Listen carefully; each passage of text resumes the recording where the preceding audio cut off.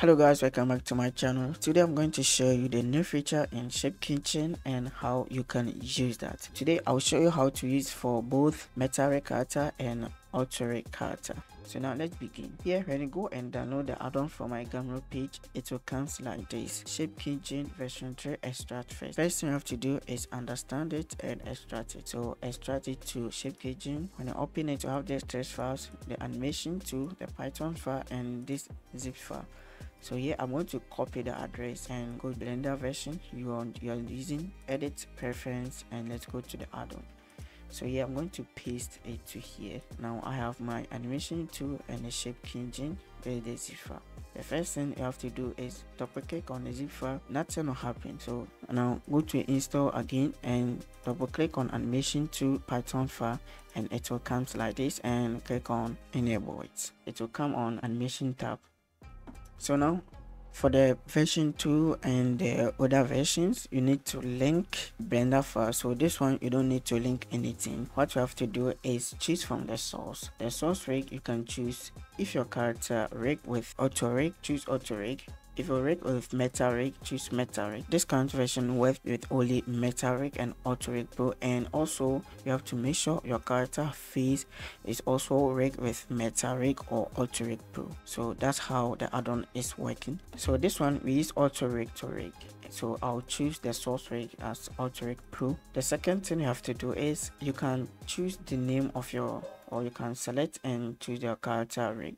The rig of this character is called rig. So you don't have to choose it by yourself. Just select your character rig and choose and click on rename. You can see it will change your character rig name to r-ShapeKeys, and the target rig will automatically choose that one as your target rig. The next thing you have to do is just click on transfer animation and click on OK. Now when you play, you can see your the keyframe will come here, and your character will have all the ShapeKeys playing here.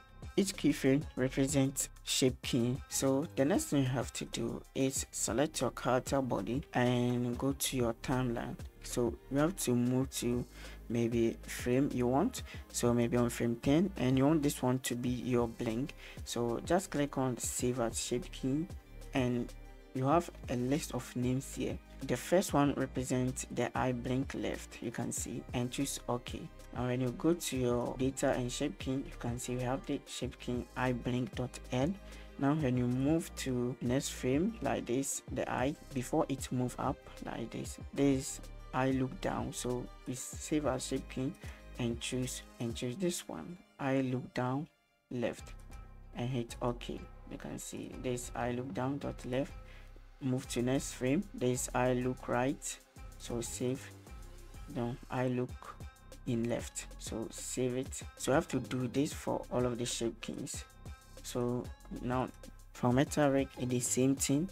This character is rigged with MetaRig, so just source rig, choose MetaRig, and just select your character rig, and you go, this rig is called rig.akali. So just click on rename, and it will change the rig name to ShapeKeys, and then click on transfer animation and hit OK. This one also will have this animation playing here, that will be the ShapeKeys. When you want to choose this one as the ShapeKey, the eye blink is very hard. So let's move back to maybe frame 4, and you see this close is very nice. So you can select your character body, save as, and this one is called eye blink L. And you go here, you can see we have the eye blink L here dot left. So let's move to next, and you see this one frame 15 or 14 is good, so save as. So this eye look down left and save as. You can see this version Blender version 3.6, and this one version 4. So the add-on works with all the versions. This eye look right, so save as, and choose eye look in left and save it.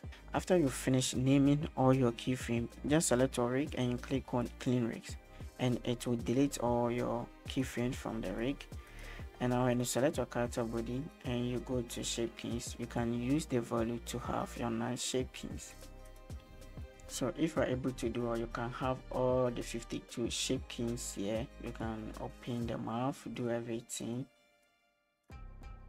jaw or pin jaw left.